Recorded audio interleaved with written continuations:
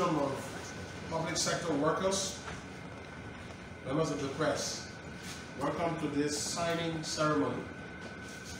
This is a signing ceremony between the Government of Liberia, represented by the Ministry of Finance, Education, Health, and the Civil Service Agency, and the Consortium of Public Sector Workers. We call them Consortium, including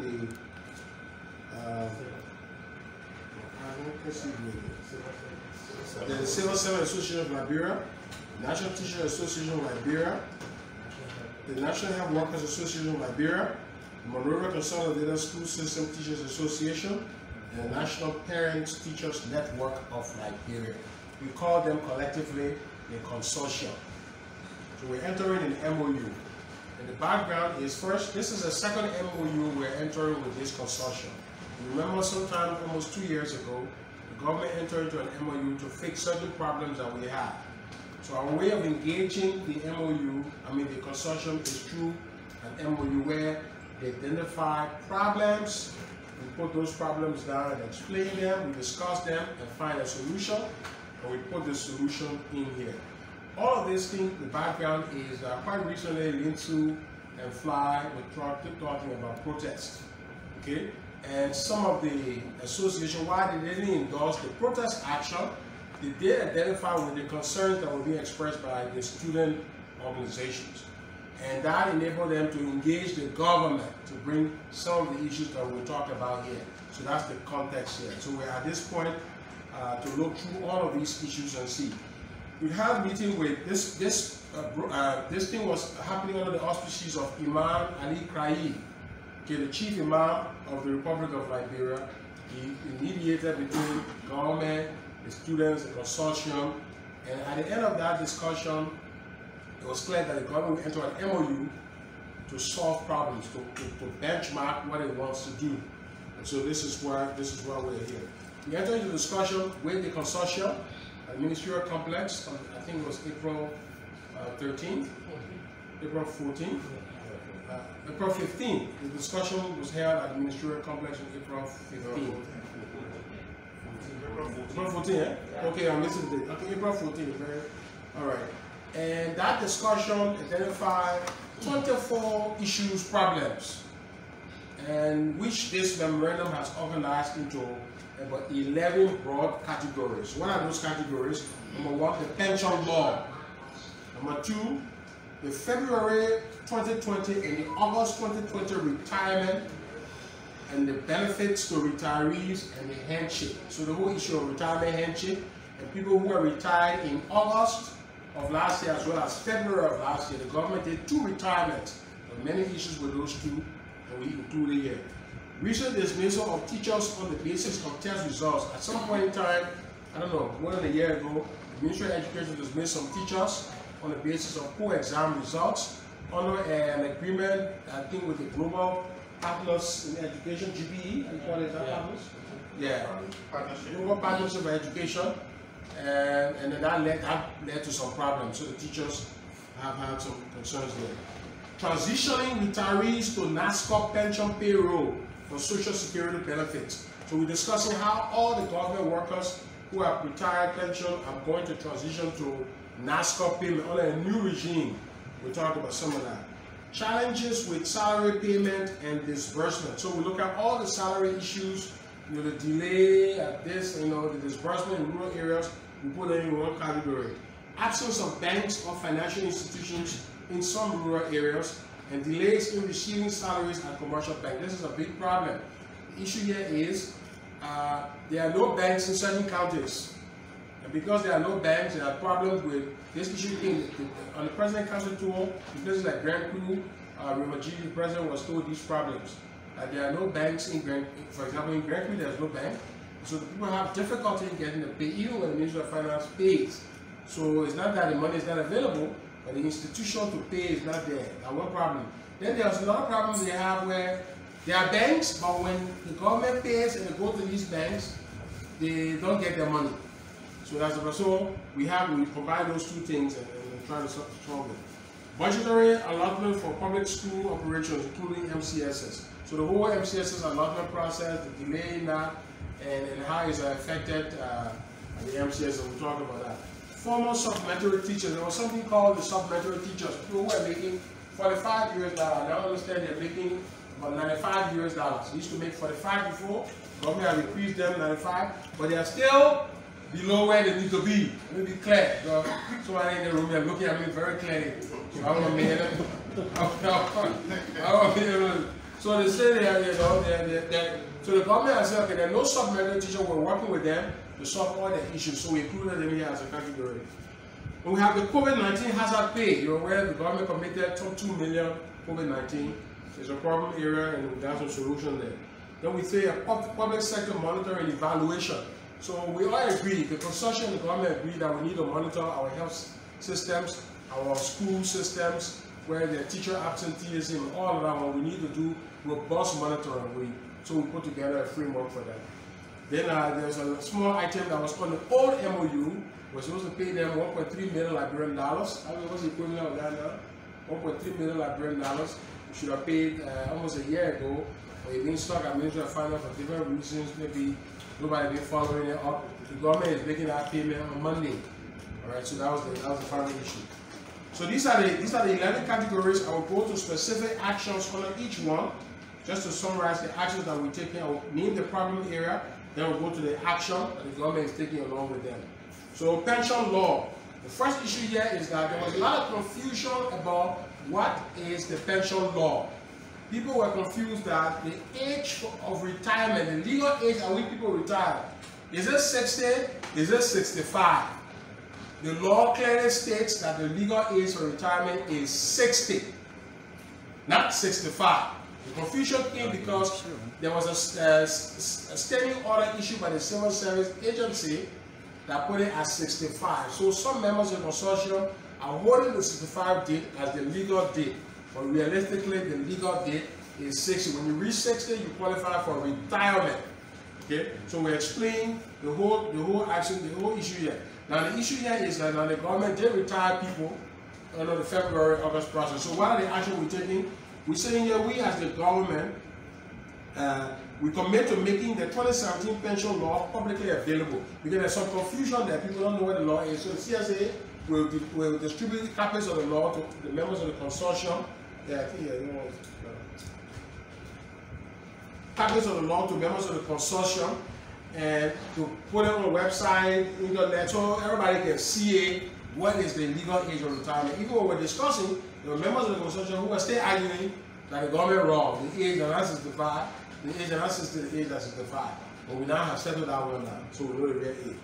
Now, so we're saying that even though the real age is 60, but some people are 65 to retire, what the government want to do?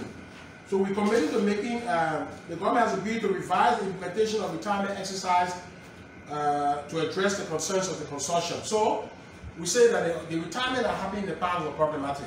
So they say they have issues on people 65, they are off the payroll, on people 67 off, but these are qualified people who will be working, and even replacing them can take time. There are no teacher in the classroom, no have worker to do the work. So what the government say, we grant special dispensation to the Ministry of Education and the Ministry of Health on the selection and retention of teachers and health workers who are beyond the legal age of retirement. Meaning, Ministry of Education and Ministry of Health will look in the workforce and see if there is a 67-year-old person who is qualified, who is competent, energetic, strong, who replacement will cause problem to the system.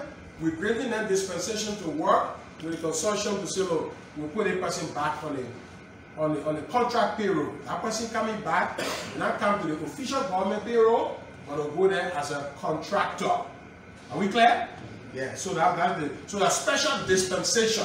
The law says 60, but we are recognizing that somebody is 65 years old whose replacement will cause problem. So we should not retire him. We will work with him to transition him over the next year or two, whatever period that is. You'll continue to be on contract while we work to say, okay, this person will replace this expert here who is now 67, 68 years old. Right. We also recruit more teachers. The Ministry of Education will recruit more teachers. The Ministry of Health will recruit more health workers from the list of people who are already volunteering. So we got teachers and people who are volunteering already, they're not on the payroll. You want to lead on one and go bring new people, or you want to start with the volunteers. So that's the agreement here. We start with who we call volunteers, then before we load outside. Let's load inside first, because these people being volunteering. And we'll do all the exercises in cooperation with the Civil Service Agency, and the principal agency for hiring and employment within the government. Anything we do, whether you are Ministry of Health, you are Ministry of Education, you need to coordinate with the civil service. Number 2, February 2020 and August 2020 retirement. From the discussion we heard that the people were happy, the consortium is happy with the February retirement. They say the February retirement went well. It was predictable. It was okay, right? You know, a small 10%, 15% issue there, they are okay. Nothing can be perfect. The August retirement, they say, was problematic, right? Today, teachers are not, retirees are not getting their money. They were not informed. You know, one part of the government said, well, we provided the information. The HR people didn't give it. So all I want they stay and no information. So information didn't go. So people went to the bank, and then they were told that you no longer on the payroll. So that led to shock. The government is addressing that. So we want to fix all the issues related to the February high retirement and the August retirement. Those are the fixes that we have here in the action. The action says the government has since begun processing the payment of handshake for August retirees. So the people who are retiring in August who have not received the money, the government is working to pay all of your money. That was clear. So money coming. The process ongoing now. Everybody will get their money. Everybody will get their money. The government through the MOU has agreed to return more than 85% of the August teacher retirees back to the classroom. So all of the people who are retired in August by the Ministry of Education, those teachers, they say about 85% of them will go back to the classroom. Right? On a contract basis. You got to get that message clear. I hope they're listening to me here. Contract basis.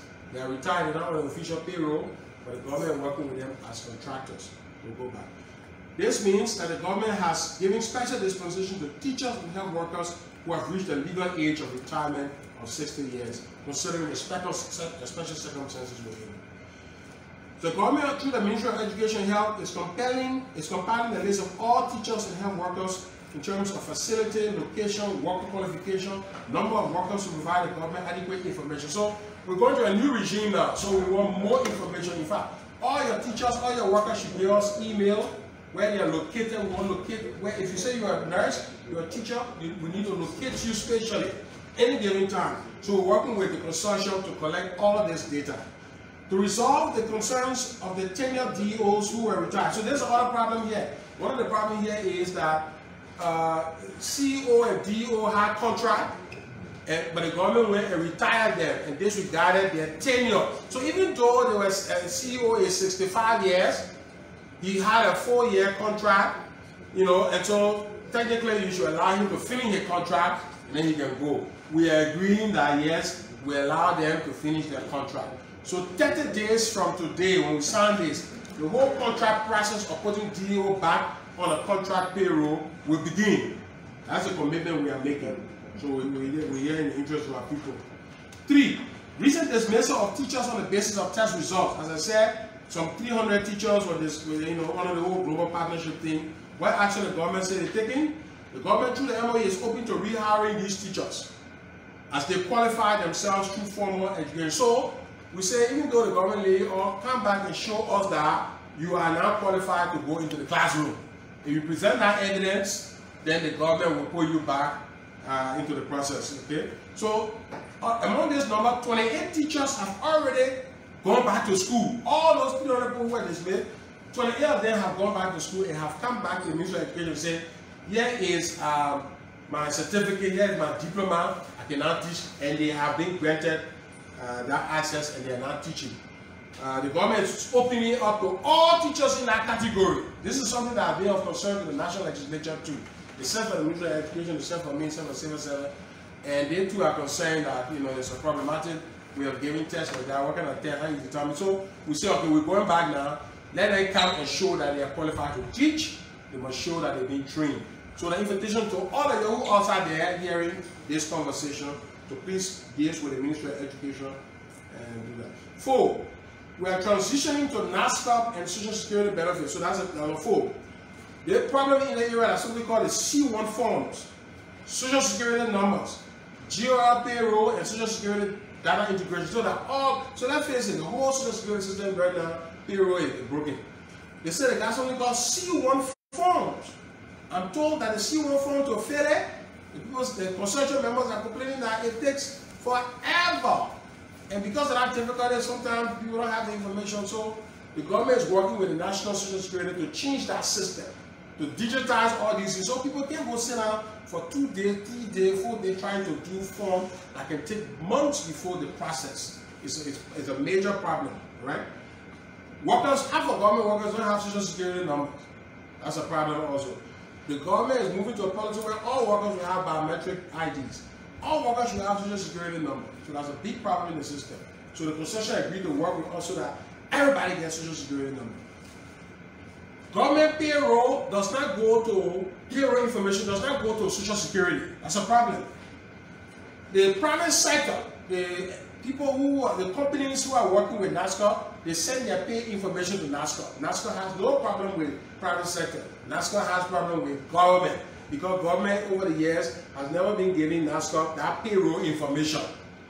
We are not going to be solving that problem, and the consortium will agree to help to work with us. So NASCOP is taking charge of that, working with CSA.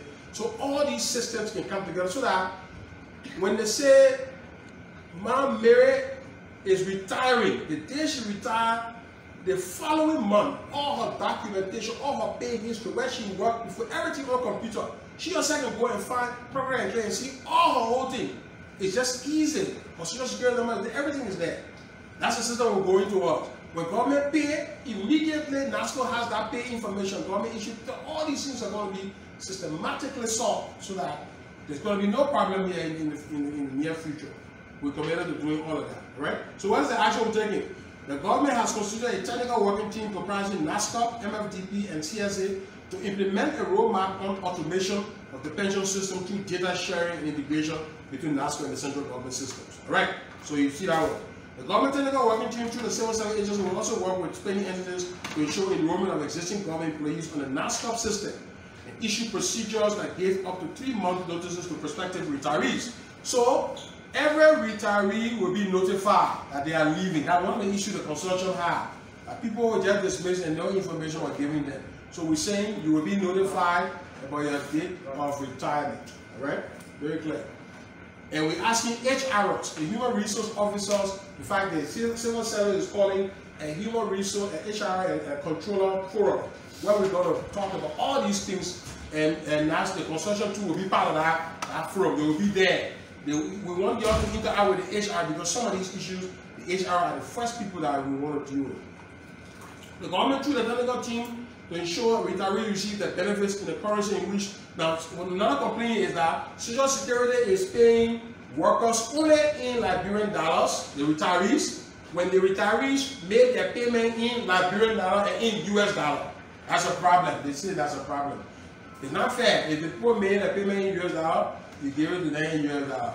If they make it in Liberian dollar, you give it to them in Liberian dollar, right? So we say we're working together. Social Security has already agreed to work with the government, CSA, to solve that problem.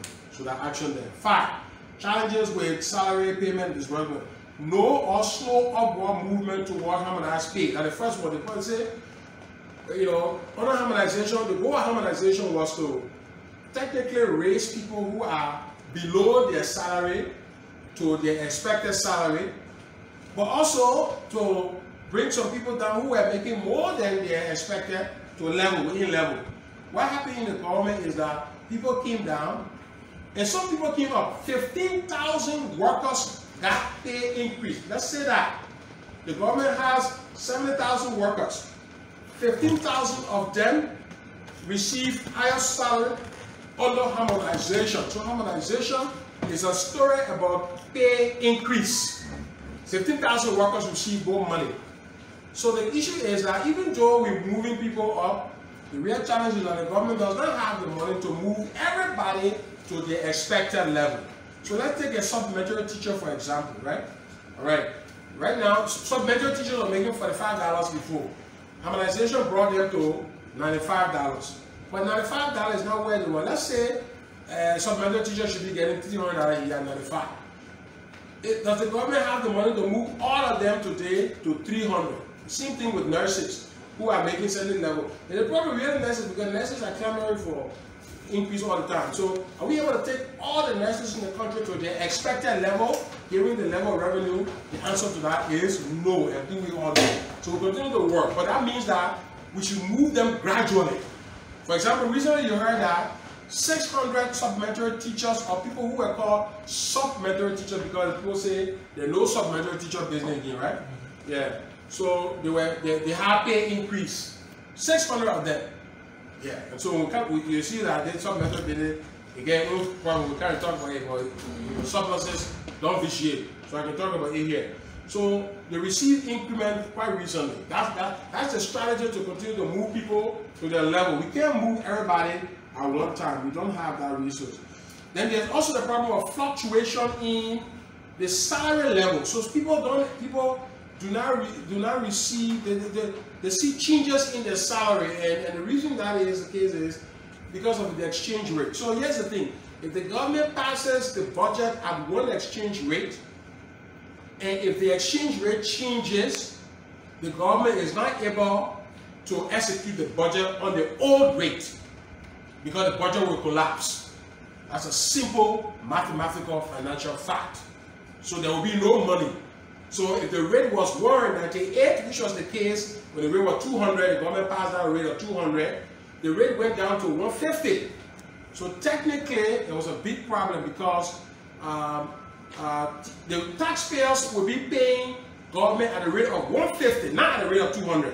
So even though the rate was 200 in the budget, the people who pay their revenue, their taxes to the government, are paying the government at a rate of 150. And so the government is receiving money at that level and it cannot pay at a higher level, meaning it will not have money. All right, so the solution to this is, number one, there has to be macroeconomic stability, meaning there must be very small change in the exchange rate, and nobody will experience this problem. That is the number one solution the government is aiming for. Exchange rate stability. When rate becomes too volatile, it's a problem either way. Whether the rate go up or the rate come down, it's a problem both ways, right? When the way the rate came down is good thing, but it was bad for many people because then prices don't move that same way. And so people begin to feel the depreciation in their income. All right, so the government policy is to stabilize. What the government is saying here is, look, even though this is difficult, we still have to find a way to work, and this lies with the national legislature. They may have to allow the government to appropriate certain amount of money to protect certain class of workers, teachers and health workers, meaning of certain income level, all right? So maybe you say people making between $100 or $95, so my supplementary mayor can use 95. People making between $95 to $200 or $300. If they in certain sector, if the exchange rate go to a certain level, we'll look at the money provided by the national legislature to protect the salary. So the government will pay them at a different rate, people in those priority areas, the policy. So we're recommending that policy. So we want to work together to see to what extent we can move to that policy.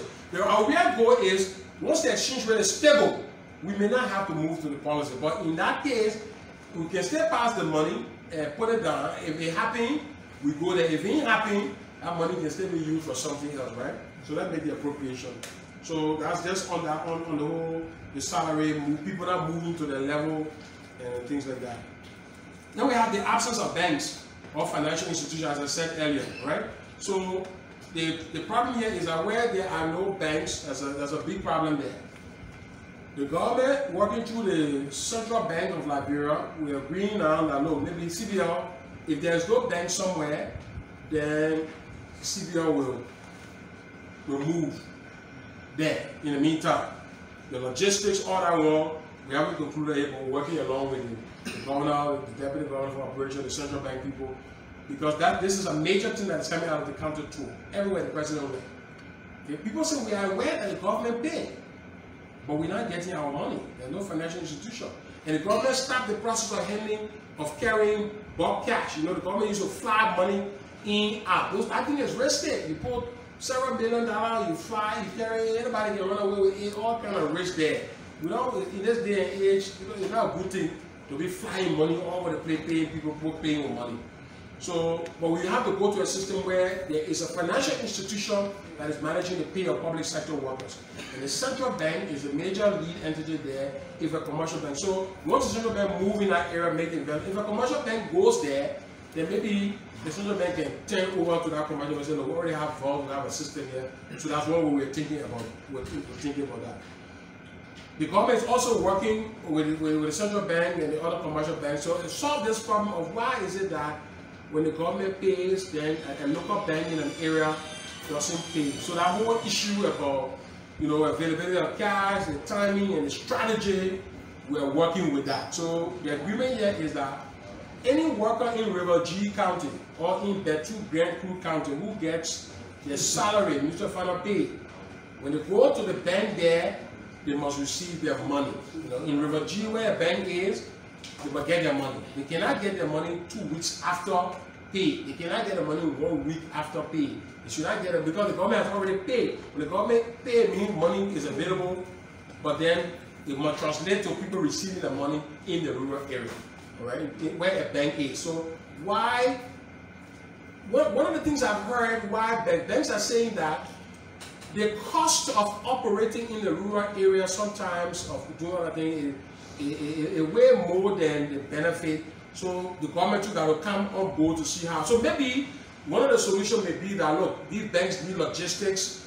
Can, you know, instead of the public, can the government work with them? We secure the logistics so that all of this can happen, just to make sure that workers and nurses and internal affairs people, even the mines and energy people who are in the rural areas, they get their pay on time.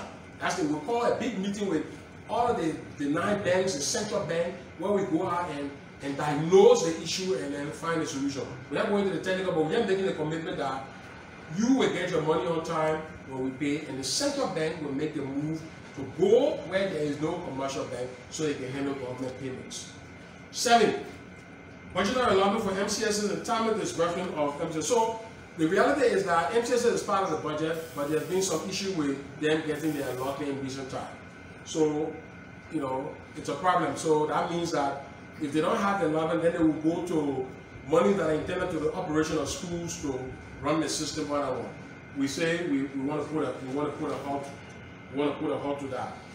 So what are the actions we are getting out of it? And then there were some fees. The Parent-Teacher Association, right? I hear, and what? The PTA, the PTA network here, they're saying they also need a certain share of the resources, you know. So we've been having a conversation. So here's the action in that area there. All right. We say 1. To improve the operation of public sector institutions, including public schools, the government will continue to ensure that the budgetary allocation to public sector institutions, youth and student organizations, and the disabled community will be disbursed in a timely manner during the execution of the transitional budget beginning July 2021. With this support, the government and the consortium agreed to the following about the utilization of the registration fees. PTA will get a portion of the registration fees separate from the portion that goes to the schools.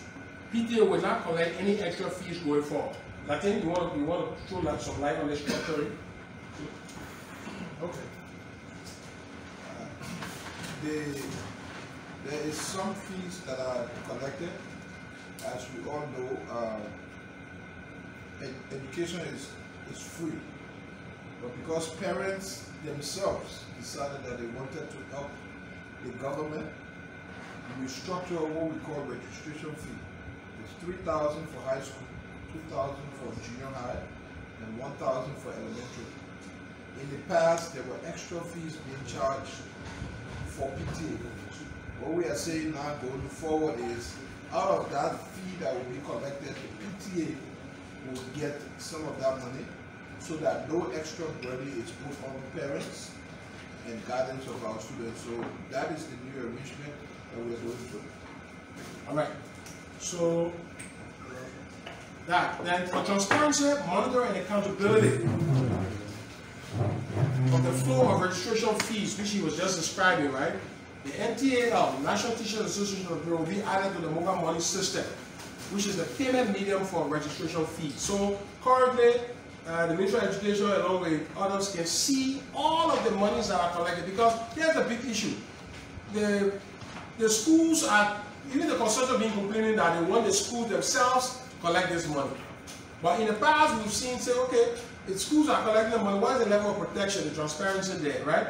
A school collecting $400,000 and say, okay, we're collecting only $100,000. So there are issues there. So we say for better transparency and monitoring, we have certain individuals who will manage how much is collected at the central level and how much schools are getting.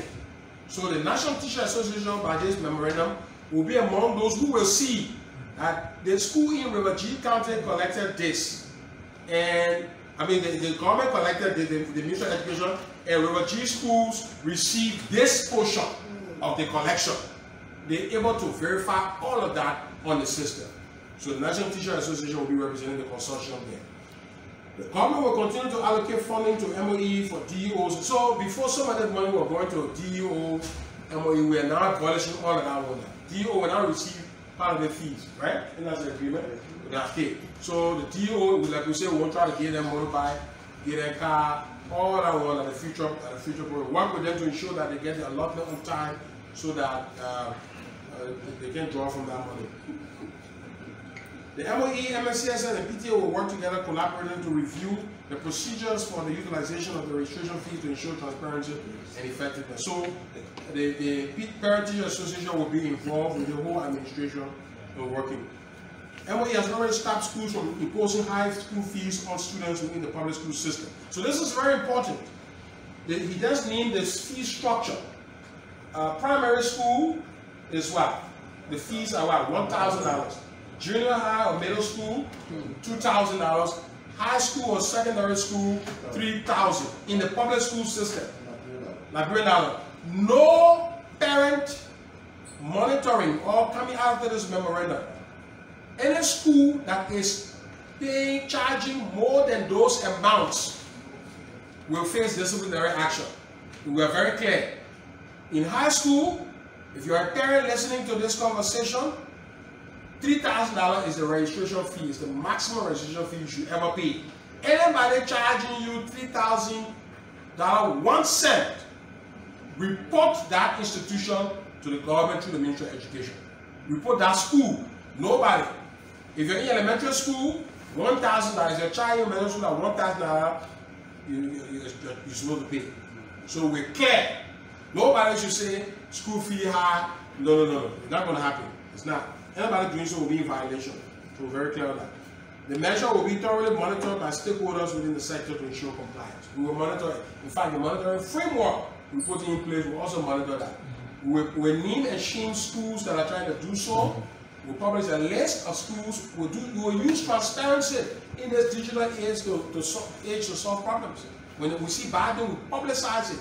Ministry of Education website, we start creating a ranking of schools that are charging this. Schools that are in compliance will also be praised. All right? So we should look at that. Number 8, formal supplementary teachers. Supplementary, no matter whether you win the deal, but everything is supplementary. Yeah. So as I was saying, the supplementary teachers, 600 of them receive pay increase quite recently. And we're supposed to give them the list because they want to trust that these people actually receive the increase. So the government said, well, in 7 days, we'll give you the list of all of the teachers who have. So the increase is from 95, right?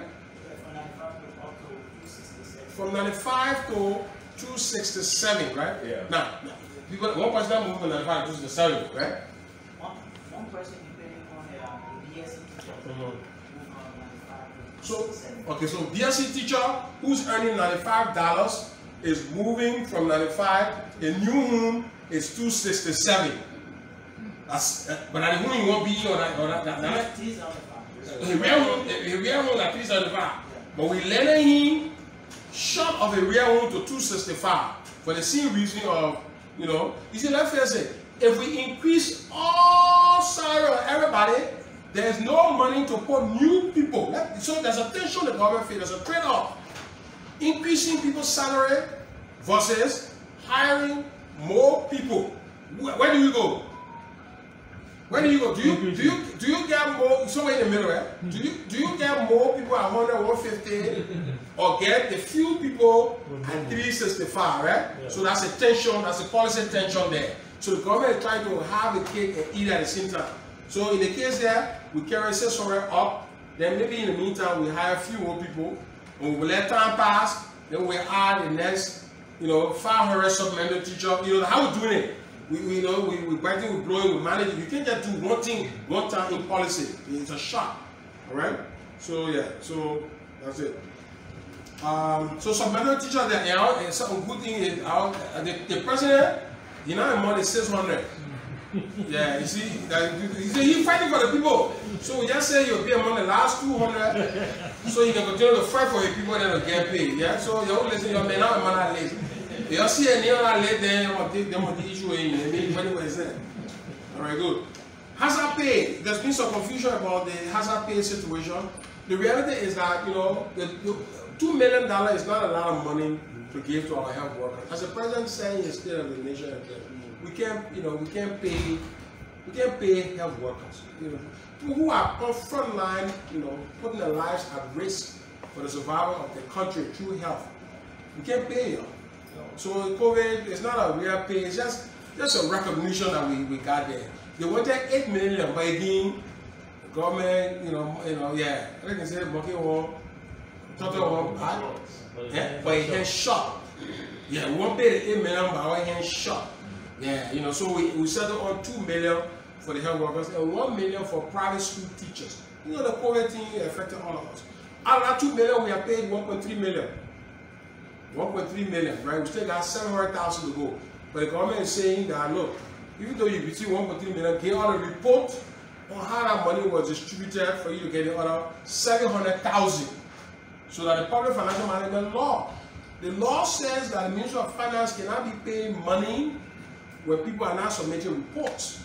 So one of the things that people can delay at Ministry of Finance is that every time Ministry of Finance delays, because they're asking for the right documentation. If my people don't have the right documentation and they make payments, the auditor will come and he will flag that when your audit report, the thing that the people are looking for there. So the law says if the minister pays money that is illegal in a legal way, the minister can be punished in the law. So if health workers we want to receive the 700,000, let the ministry work to get the rest of the report and the process going on. So the last 700,000 will be paid, but the information that the government are paying is not correct. If the government is saying bring the report, you get the other 700,000. Okay. Then we have the whole thing about public sector performance monitoring evaluation, number 10. We all agree that we need to monitor. When drugs go to the hospital, how long does it stay there? We already said we got sufficient money for drugs, right? But then when we get a small money, we put it there. Does it serve the purpose? How do we monitor? Quite recently, the health people put together a monitoring team that has been working, right, Gavi? Yeah. It's been that we need to do the same thing with on the education side, other side, and then together we will meet with all these monitoring teams. And maybe we need to take monitoring to a new level. Maybe monitoring evaluation is not something like just sitting down in one ministry, Ministry of Finance, Planning Division, or Ministry of Agriculture.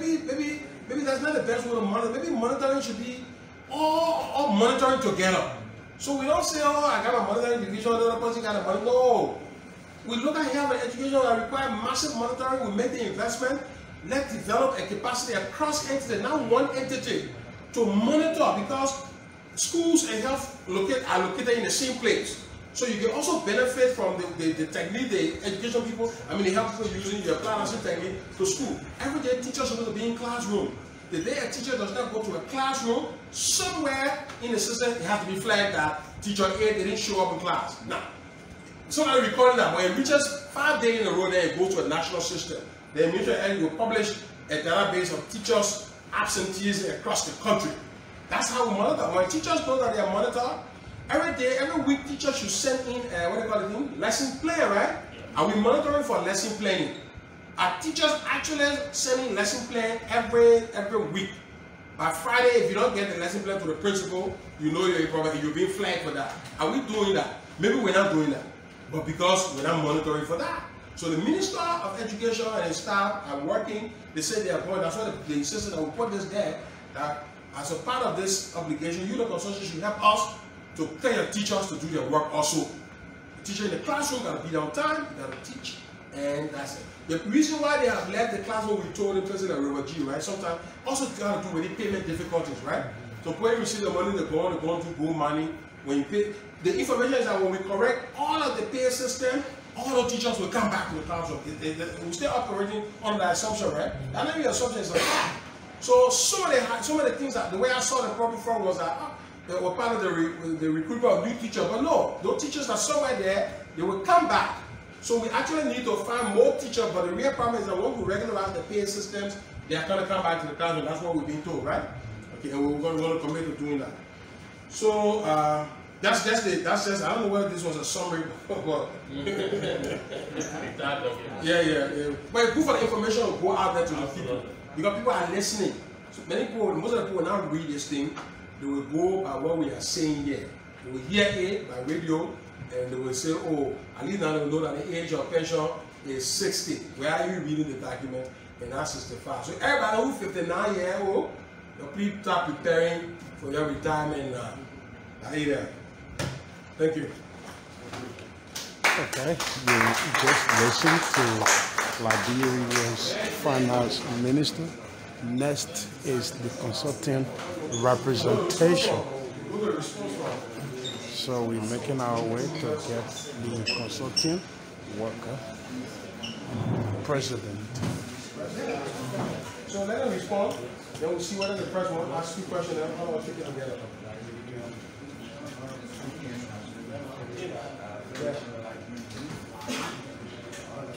You're the first. So welcome. Okay, we are again grateful today for this unique program. As we listen to the explanation on why we are here, we have been discussing over the days concerning our tax as public sector workers. And by the grace of God, we are heading for a good result. We want to say a big thank you to the government for listening to us. And we are praying and hoping that whatsoever we have put on paper, and we give ourselves 3 months, we show, and we're hoping that in the 3 months, we're going to get some good results. We're going to take this message back to our people, to the teachers, the health workers, and especially most of those things have been very, very cardinal, have been discussed, especially the teachers that will be going back to the classroom. We will also be working along with the government to monitor. Because when we are talking about we want to get good salary, we should also do the job. So we want to send it out there.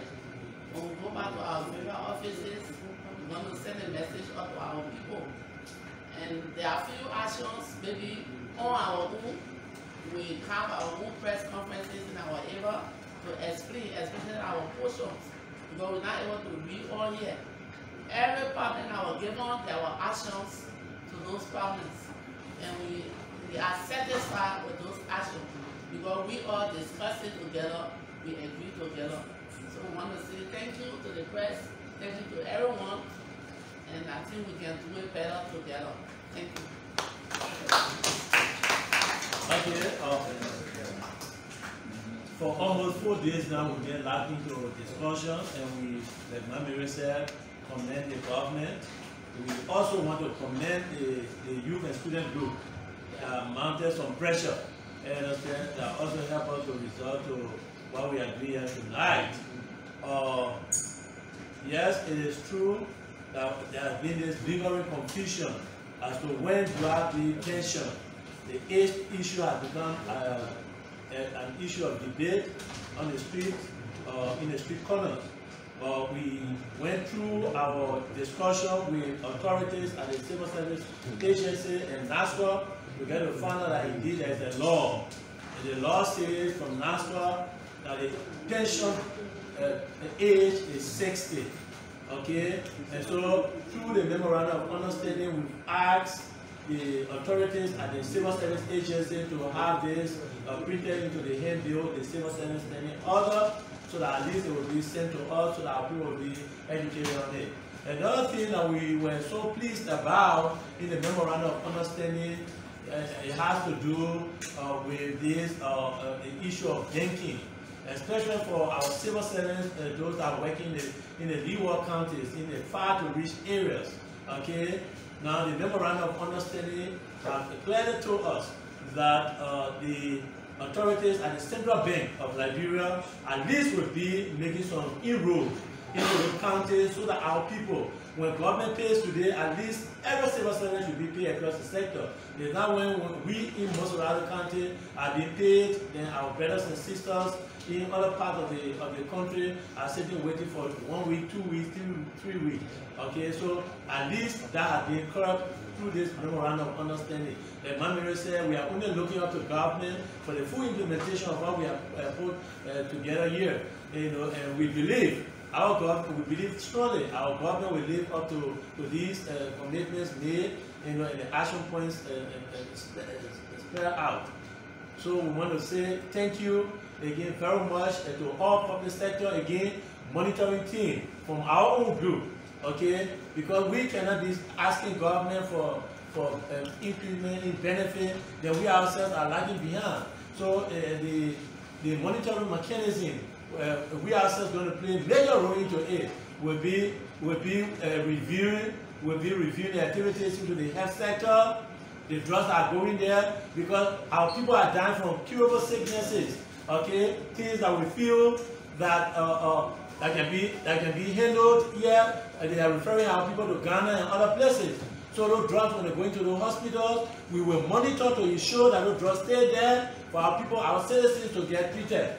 Also, the school system. Most of the schools, most of the CEOs are finding comfort zones. Some are coming to Monserrado and they do not want to go back to their assigned areas. We are going to start monitoring. Civil servants, those are working in other ministries and agencies, we ourselves are going to be monitoring. So it is a whole range of things that we are going to be doing, because we cannot be putting fire on government's back, then we ourselves are not doing the work. So we want to say thank you for this all important gathering, and we believe and hope that what we have put on paper will be well achieved and worked on. Thank you very much.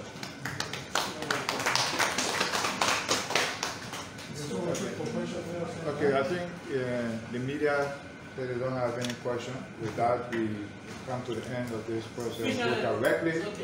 We go directly now to the signing ceremony in the Government of Liberia and the Consortium of Public Sector Organization.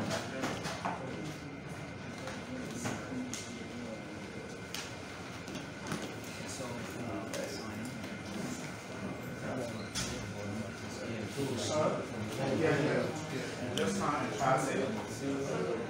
Captain signing? You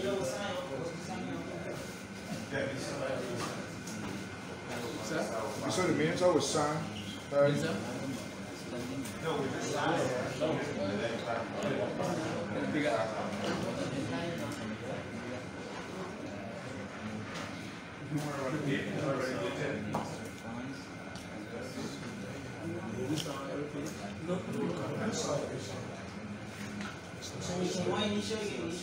Initial, but let's sign first.